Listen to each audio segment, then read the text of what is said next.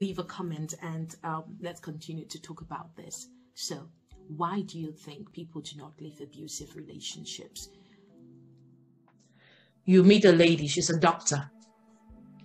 She's having kids. She's having a good job. She's in a marriage. She's being tortured. I don't know, maybe it's just that you don't know the whole story, because I never understand why anyone would want to be in a marriage like that, especially if a slap can take you to your grave. Just a slap and you hit your head on the cupboard and that's it. So why do people, men and women, stay in abusive relationships? Why? You said you read my article. I will just highlight, 3 aspects or 4. You have the fear of the unknown. Yeah. People are so devil will know. It better pass angel. Yeah. No. That is it. The fear of the unknown keeps people in toxic relationships. Low self-esteem as well. Low self-esteem is a problem, because you excuse me, you need validation. I need to be married to be validated. Be it a man or a woman. What will people say if I go? What will people say when you die? They will type right in peace. Oh God, I love it. No, seriously. And then, as I said before, people don't even know. People don't even have knowledge of what a healthy relationship should look like. That is a problem. They grew up knowing nothing else but what they're doing. They grew up knowing that abuse is normal. The ladies, the girls, saw their mothers being abused and they stayed. The boys saw their father abuse their mom. So for them, it's just like it's a generational cycle. It's a cycle. Of the things, it's a cycle that is continuing. But somebody needs to stand up and say no. Not every man who grew up in an abusive home is abusive. I've seen men who grew up in non-abusive homes who are abusive. And this is because, they think that women, how do I say it? Women are second class people. Women should be. I have a couple of friends, let me say, who were breadwinner. I said it before. They were physically abused by their partners. They were the breadwinners, but they were physically abused. Low self-esteem. That brings me back to that. Yeah. Low self-esteem. Oh, he will only kill me in this house. I'm not going anywhere. And I'm like, I said, but what's the problem? He will kill you and will type rest in peace. Yeah. That is it. We will type rest in peace and you will be gone. Another woman will come and raise your kids. The dreams you had for your kids will never be realized, because some women, very few women, like some of us, will raise your kids like our own kids. Very few of them out there, because a woman will come in and start maltreating your kids. This is some of the things women should start putting in mind. I will not die because I had rather raise my kids out of a broken marriage than in a broken home. Because those kids, just like you were saying, those kids end up broken. But that's another reason why people stay. They're staying for the kids. That's an excuse. I'm staying for the kids. If I leave now, who is going to? That's a man. If I leave now, I have to be working all the time. Who is going to take care of them? I cannot leave her. She needs to take. I need someone to take care of my kids. Come on. Yeah. Just like you were saying, and the cycle of unhealthy relationship goes on, because a child grows up seeing you guys fighting endlessly, and you think that that child is a broken child. Yeah, it's a broken child. So for me, staying for the kids is one crazy excuse.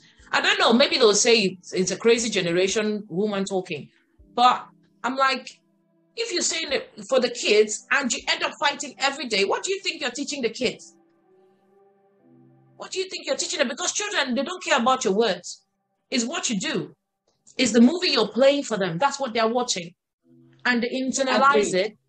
They internalize it. And when they grow up, that's how they'll act. That same movie. They'll act it all out. That is it. So staying for the kids is one of the reasons why I'm still wondering, like, are you serious? Staying for the kids? Yeah.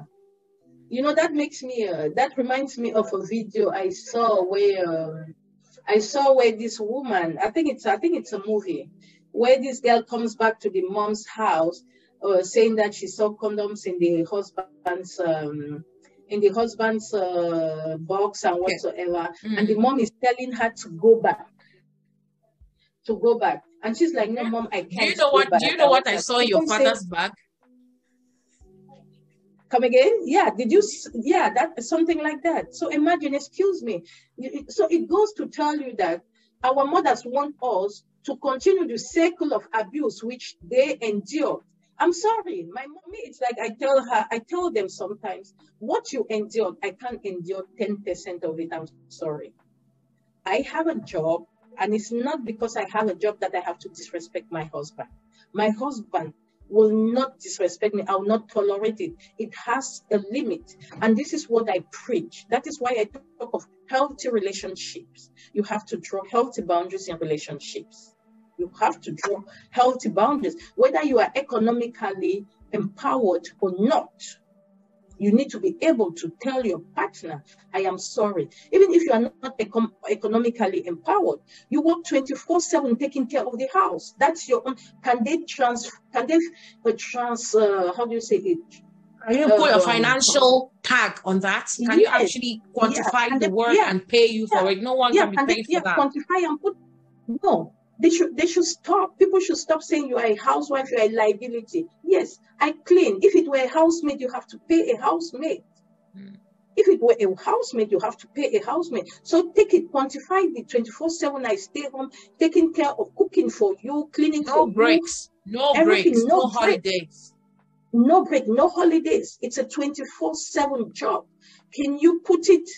That's it. So for me, it's like any person who stands up and say a woman is a liability, is a non-entity. It's a non-entity. Cooking is not her job. She's not your housemaid.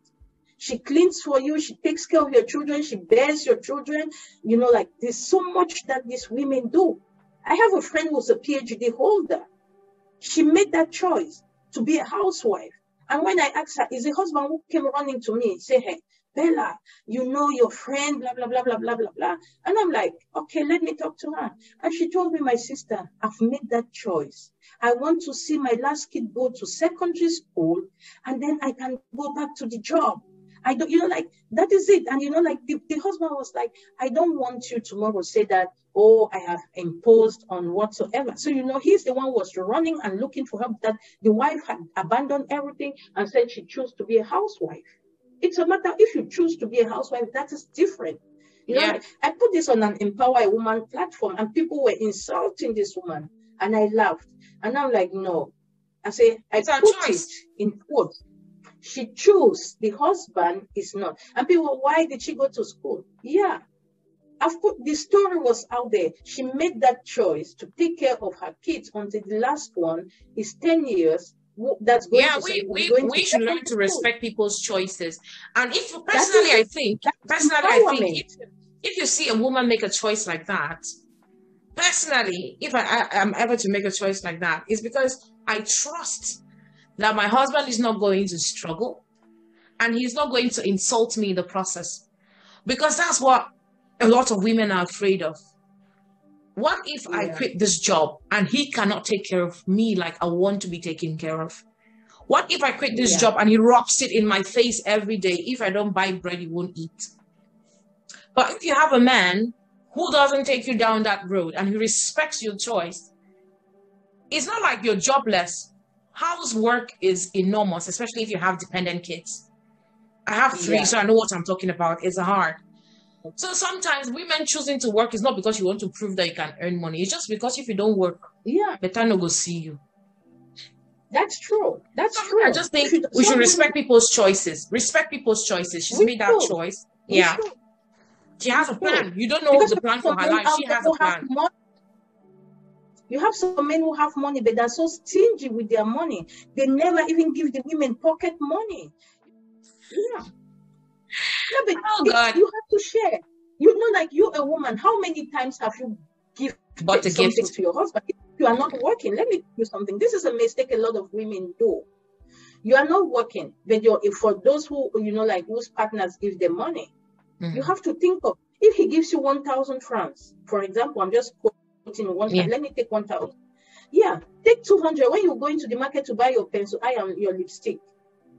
Buy your lipstick and pencil eye for 800. With 200 francs, buy him toothbrush. Bam. Yeah, buy him toothbrush. Buy him something to show that at least you care about him. Don't only take the 1,000 and spend it all on you. This is part of building healthy relationships. Yeah. It's part of, it's part, he gives you, yes, but what are you giving in exchange? Some people will say, oh, I sleep with him. Don't you enjoy it as well? Question. Yeah, because women are under that entitlement, like they're doing the man a favor. No. By doing sex is a favor for the man. It's a favor. We have to build healthy relationships. And, like looking after each other is facile. Yeah, to building a healthy relationship. It means that, for example, I am working, my husband is working. At the end of the month, he has a gift. It could be a shirt. I could even go to the friperie, get this premier choix, like come and wash and iron. Wash and iron very well. And say, I thought this shirt and gave you, and I thought of you. You demand to, it's not because you're a woman, things like that. You can go somewhere. You have women who come to offices with stuff. Get some of it. You can get something. It could be a slippers. Take a slippers to your wife. It's not because she's working and earning more than you. Gift her. Buy some wrapper. The wrapper, then they sell on 5,000 for street. Buy it and give it to. This is it. You need to learn to build healthy relationships. It's very important. Love without sharing is zero. There is no love without sharing. And sharing here does not have to be, like I was saying, you, the woman, thinking you're at that point where you just keep receiving. That's not how it works. Sharing is supposed to be two-way. It's not like you're trying to outdo another person, but just do what you can. Yeah. Anyway, I think, I don't know, maybe because we digressed a little from the reasons why people stay in abusive relationships.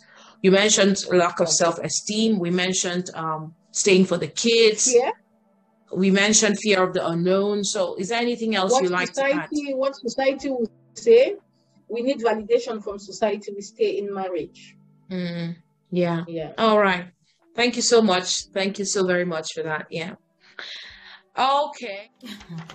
Oh, my people, right here, I have a list from Queen Bell and a list from other people I've been listening to and talking to. And this is the list I came up with, just to add to what Queen Bell is talking about. Yeah, we talk about the fear of the unknown, but we have to take a leap of faith. If your life is in danger, you have to take a leap of faith. You have to take a leap of faith for the betterment of your children, because, of course, we also think about them. As a mother, I would definitely be thinking about my children. So we also have this issue of, I can't leave because of the kids. But then I ask myself, is it better to raise a child in a broken home, or to raise that child in a broken marriage, or to raise that child from a broken home? For me, the broken home is healthier than a broken marriage, because there's no point displaying all this violence in front of the children and modeling this kind of love that is not correct before them, because this is what they carry on. And that's why we talk about a generational problem that we also need to fight against. So apparently we also have issues like the cycle of abuse. They beat you, they pet you, they apologize. They beat you, they pet you, they apologize. And we also have the battered woman syndrome. At some point, after going through all the pain, they start justifying, oh, he is doing this to me because I did this. If I didn't do this, he wouldn't do this to me. They start justifying the abuse of the partner. So all of these strange things, you see that the person ends up brainwashed, especially if their self-esteem has been hit. They really hit rock bottom, and they need a lot of encouragement to be able to pick themselves up, And of course, financial dependence is one of the main issues why people stay in these relationships. And that's why there's a lot of talk about empowerment, especially for women. Women empowerment is on and on and on, because experts and research has proven that one of the main reasons for not the only reason, but one of the main reasons for domestic violence is financial and dependence. And of course, one of the main reasons why people or women do not leave toxic relationships is because they're financially dependent on the abuser. And that's why we encourage women to be able to make that choice, to find something to do with themselves and get empowered somehow. It is very, very important. I just love our discussion today talking about healthy boundaries, because sometimes we are not so intentional about healthy boundaries and proper communication and building healthy relationships. Because if we really start on this basis, this foundation, then I think our families are going to go through a lot of healing, you see. So I'm personally a strong advocate for building healthy relationships with great foundational values. You know, we just have to bring in our fair share to talk about these things, not because we are experts of any kind, but just to say, let's just put our wisdom together, put our voices together so that our families may be able to be strong, so we can raise strong and loving children, you know, not broken children who become broken adults. So for a healthy society, we all have to strive to raise kids in loving and healthy homes, so that we can eventually rid our society of all forms of abuse, because some of the people who carry out abuse are either been victims of abuse or they've just been witnessing so much abuse that they do not even know what a real loving family is. So we really, really, really have to work on the family, which is the primary place where people grow up. So as parents and as couples, we have to model the right attitude to our children, so that when they get up or when they grow up, they too will be able to live, to replicate this kind of attitude. So I just want you to join us today to say red card to gender-based violence, red card to domestic violence. Let's put our hands together, work hard to make sure that we destroy this evil in our society. And of course, let's keep praying for God to heal broken families and restore the love that has been lost. Next stop, we are going to talk about something really sad. It's rape, but we must talk about it. We must talk about it, because just like in every other form of abuse, silence is the greatest monster that fattens. Silence is the greatest thing that fattens the monster. It makes abuse grow and spread. So as sad as it is, we still need to talk about it. We still need to talk about rape and sexual abuse, especially on children. It's so heartbreaking. So we are going to be talking about that next. And of course, we are also going to continue to talk about different issues in this series about gender-based violence and abuse. Please let us know your thoughts. What do you think about everything we've raised here today? Leave a comment, and if there's anything you'd like us to address, please let us know. Send a message, an email, just anything. We just want to do this together. Always remember that on Footprints, we are all about becoming the change that we want to see in our community, and we are all about touching and changing lives, and you are an integral part of this journey. So we would love to have your say and to hear what you think about all these important, pertinent, and very crucial issues. Thank you so much for staying to the end of our edition thank you so much for staying to the end of this episode today. Please like, watch, and comment on this video, and if you can, share. Let's spread the word.